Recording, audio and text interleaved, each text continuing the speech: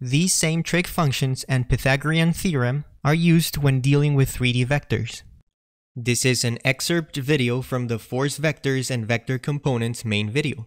If you'd like to check that 11-minute video to see the context of these 3D force components explanation, make sure to check out the link in the description below. The components of a given vector can be found using sines and cosines, in this case with two angles, and of course just one magnitude value.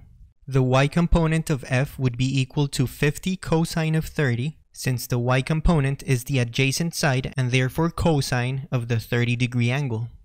On the other hand, the opposite side of the 30 degrees, which is at the top but also at the bottom, that is 50 sine of 30, would be the hypotenuse of the right triangle that is found on the horizontal plane.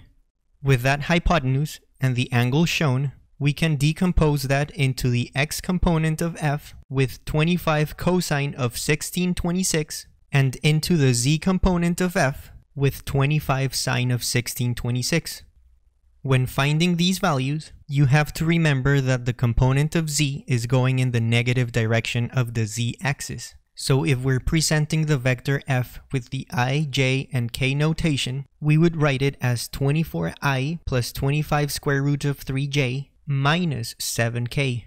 Now, if we're only writing its components fx, fy, and fz, fz can be either negative if there is no graphical representation of where the vectors are located, so that anyone reading the information knows that the z component is negative, or positive if the vector component fz is shown like it is in this case here.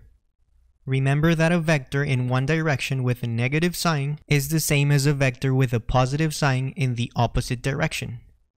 If you'd like to watch some 2-minute example videos pertaining what we just went over regarding the components of 3D force vectors, make sure to check out the links in the description below.